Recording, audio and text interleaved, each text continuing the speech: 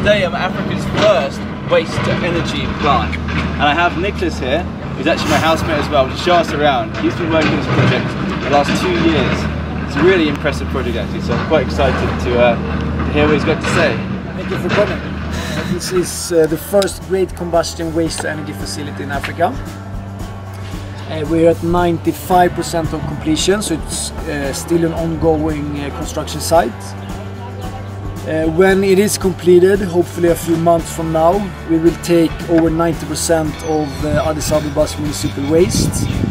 The only thing we won't take actually is construction waste and hospital waste, because it has to be treated in a different way. Wow. So what you're looking at is not only the solution to the waste problem, we will also create renewable energy, 185 gigawatt hours every year. Everything that you see here between the metal wall and these two magnificent Danish chimneys, it's part of the flue gas treatment. It's the single most expensive part of this project, of the facility. So even if you're burning plastic, this will filter out all the bad fumes produced? It takes away over 92%. Oh wow. So what you have going out is basically carbon dioxide and vapor. To put it in perspective, if you have the waste dump, as you see it there, and it's constantly burning, I mean, like we talked about before, it's either because people are setting it on fire purposely, or that it spontaneously starts fire with the plastic and the glass, and there's a lot of methane gas there. If you burn 1 square meter uncontrolled, it's going to release more dioxins and toxics if you burn it for 1 hour than this facility in a year. Wow. The fly ash is highly toxic. It's what we're taking away, what we don't want to be released in the atmosphere. So that's 2%. And that is something that you have to bind somehow. With concrete is the most common way, and then you put it back on the landfill. So today, I mean, 100% of the waste is going into a landfill. When this facility in a couple of months is up and running, it will be 2%. So we reduce it by 98%. There's a shiny tower on top of the hill. I don't know if you can see it in the camera, but we will have a better view. That is actually our transmission line. We erected that tower, and it's only 3.2 kilometers from the facility to the main grid, which is extremely, it's a very, very short distance if you compare to hydropower or wind power. And that is good because it's economical, and it's also good because the energy loss in the transmission line, especially in a country like Ethiopia, is very high. It's 19% in Ethiopia. So it's very energy, I mean, you can actually use the energy that you produce more efficiently from waste to energy, because the transmission line is extremely short when you compare it to hydropower. So this is where the trucks will come up.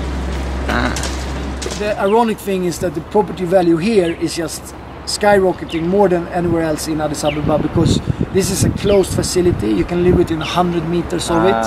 And the alternative, I mean, is this. So you say the people over here will be employed? Yeah, that's the plan. That's the plan. One secondary benefit with this facility is that the bottom ash, we're gonna use it for, like in Belgium, for example, they use it to build water protection bricks. We are gonna build it, and we're gonna use it to make interlockable bricks that can be used for road construction.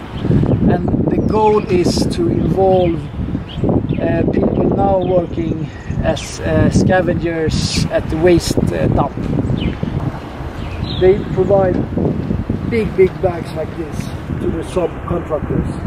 So I guess these people are working for their subcontractors. Then they buy the big bags like this, and they grind it down, and they sell it to Italy and China. They are helping out recycling the plastic, which is very, very good. But it's not a good working environment for them, because it's very toxic, and there's a lot of women and a lot of children working there. So we want to give them a safer working environment. The incident that happened over here, so as I understand it, there was a landslide, and these people here that live below were then hit with the landslide. Yeah. So what happened? How many people died? I think it was close to 200 people. Officially, it's like 156 or something like that. 176 maybe even.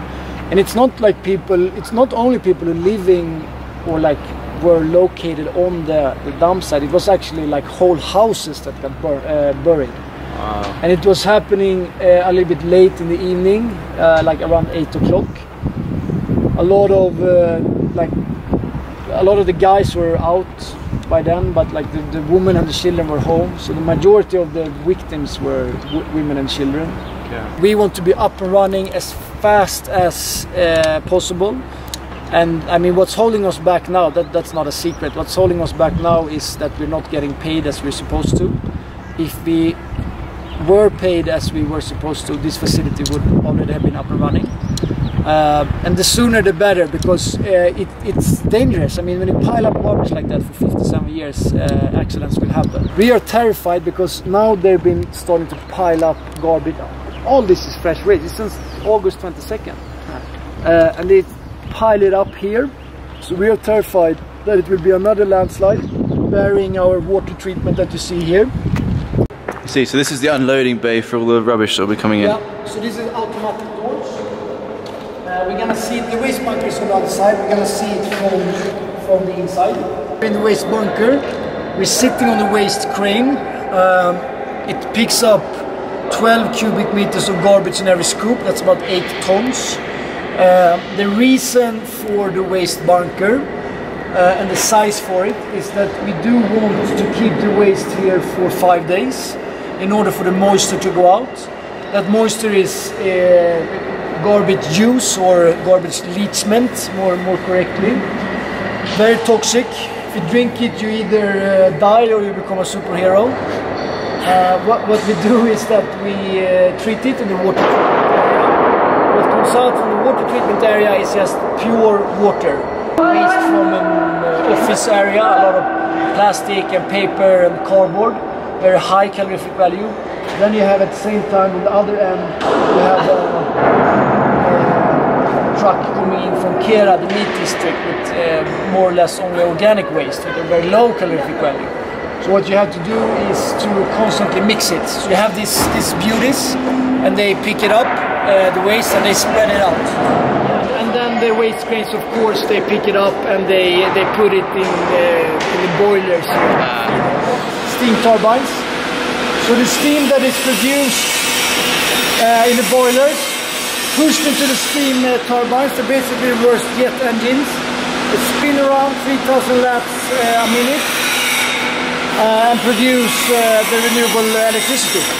And the flue gas is warming up the walls. The walls is warming up the water inside the walls, which is turning to steam. And instead of building this 3 times as high, it goes like this, it turns, and then it goes down, and from here it goes to the flue gas treatment. So that is what you see here. So there's a lot of this black liquid around from the landfill. Yeah. So how are you planning on dealing with this and preventing it in the future? You might get flooded with it. Yeah, I mean, it's like you said, it's leachment from the waste. They're not supposed to dump waste here. It's a very, very, very big problem for us. But I mean, we can't really, we don't have the right to enter or touch this waste. And they keep piling it up. The leachment is pressed under this 6-meter wall, underground wall, pressed under and then pressed up. You can basically see how it bubbles. Ah, okay, that's why it's bubbling, I see, okay. This is how it looks today. This is every single African country today. Addis is no exception. But Addis is an exception that we are now standing solid on the future. And this is the future of African waste management, and this will soon be the past. So this is my favorite spot in Africa at the moment. Right then, let's check it out from above.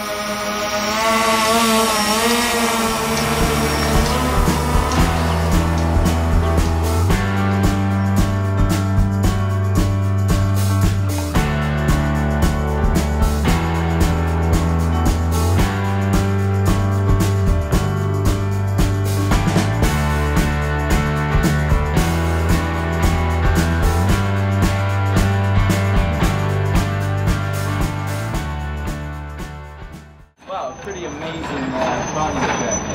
Thank you so much for your time, Nick. Thank you. Thank you for coming. See you soon.